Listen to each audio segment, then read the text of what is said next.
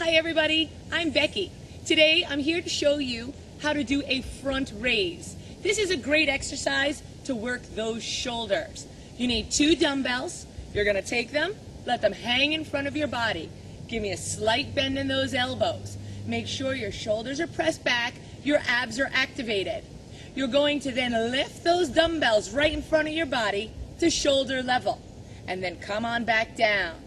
When you bring those dumbbells up to shoulder level, contract those shoulders and bring it back down again.